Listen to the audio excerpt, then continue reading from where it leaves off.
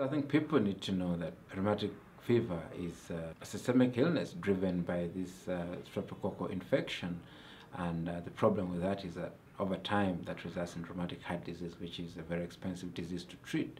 If we all combine to eliminate pharyngitis and to treat rheumatic fever with penicillin, then control and prevention becomes very, very cheap and easily achievable. If we allow this disease to progress to rheumatic heart disease, then we'll have this expensive disease that will then compete with other priorities that haven't stopped, like HIV and malaria and tuberculosis and viral hemorrhagic fever. So we need to work together and keep it at the prevention stage.